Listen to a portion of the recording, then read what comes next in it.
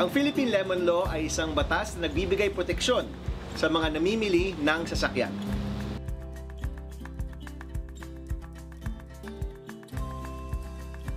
Ang Lemon Law po ay hindi tungkol sa kalamansi.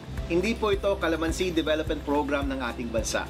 Kapag sinasabi po na ang isang sasakyan ay lemon, ang ibig pong sabihin nun, meron pong defect ang kotseng iyon.